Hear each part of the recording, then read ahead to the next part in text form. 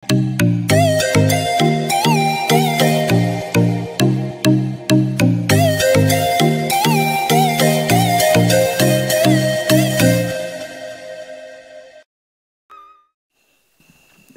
Namaskaram.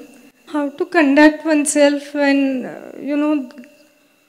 when you have a very exploitative spouse, You're talking about how to conduct him or yourself? Myself. No, actually you want to know how to fix him, right? No, Sadhguru. So, this is very important. I'm particularly talking to you. Please sit down. It's very important that we are straight with life, you understand? What you want is your husband fixed, but because you're sitting in front of me, you're saying, Sadhguru, how do I fix myself to fit into this exploitation? Which is not the truth. You want to know how to fix the man. Yes or no? Please tell me, all the ladies.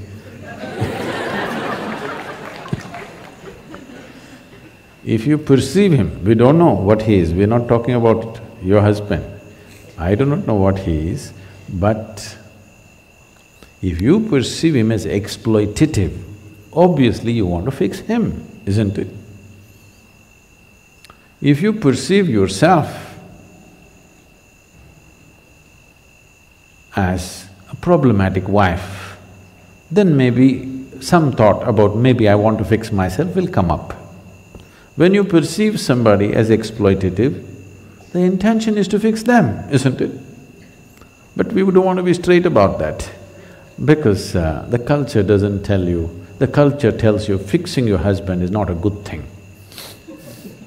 You must fix yourself. So, if you get a headache, go for a foot surgery. Then the foot will be aching more than the head. Kind of fixed. At least your attention is gone. So it's time. If we are concerned about life, it's time that we are 100% straight, at least with ourselves.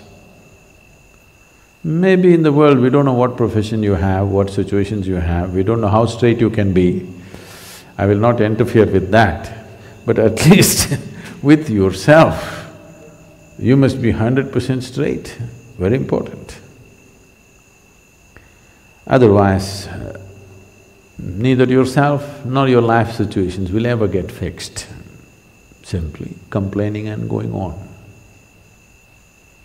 Life will be a lifelong complaint for a whole lot of people because they don't want to address it, they want to beat around it. So, husband fixing program we must do.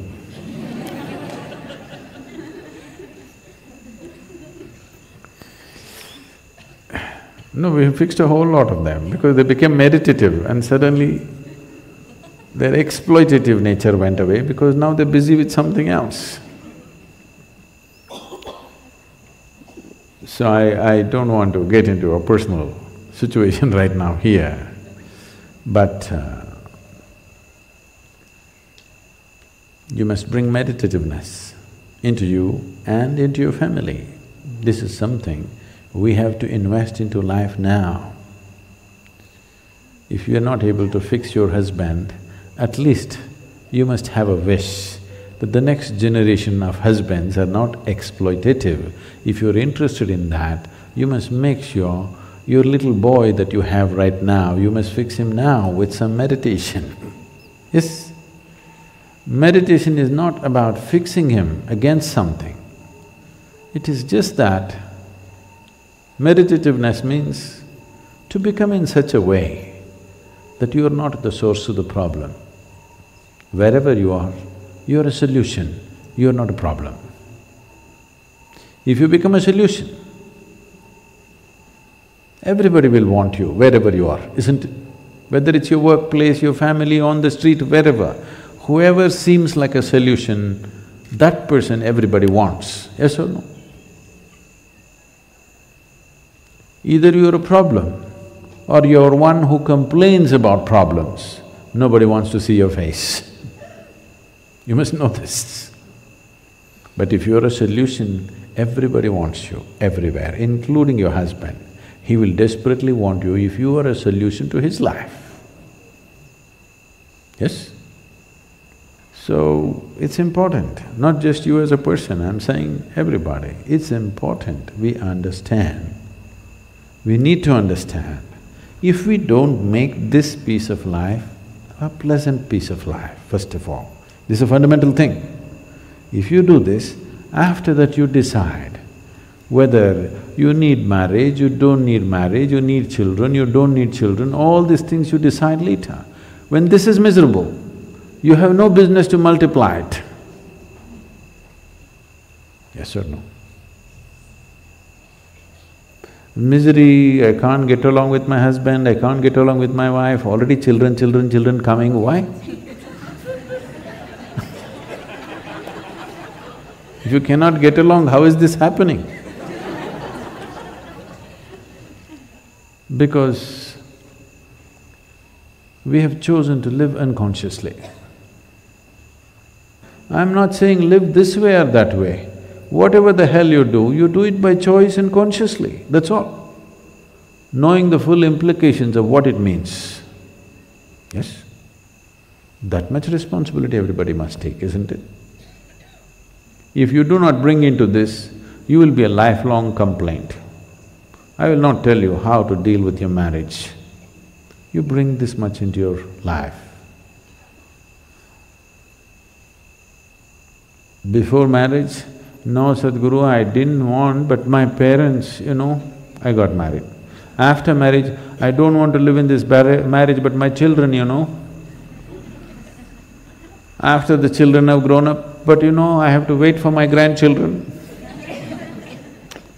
See, you have made yourself in such a way that you are a result of an unconscious process. You are not a result of a conscious process. When you are a result of an unconscious process, you are bound to be a miserable accident. Yes, it's time every human being takes responsibility to at least change this much.